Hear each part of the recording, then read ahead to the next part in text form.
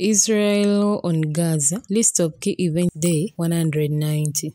Dozens of Israeli airstrikes have hit central Gaza, including in the area of Deir el-Balah, with several casualties reported. Israel's military said its aircraft struck more than 60 targets in Gaza over the previous day. Authorities in the enclave said at least 25 people were taken to hospital after a house was hit. 5 Palestinians have been killed and more than 30 injured overnight after the Israel army bombed a residential building in the Zaka area of the central Gaza city, according to Gaza City Civil Defense. 5 Palestinians were injured overnight in an Israeli settlers' attack in a village northeast of Ramallah in the occupied West Bank. A day after an attack killed a 25-year-old Palestinian man and injured 25 people. Senior Hamas leader Khalid Mashaal has promised to break the enemy soon as he attended an event to mourn members of Hamas leader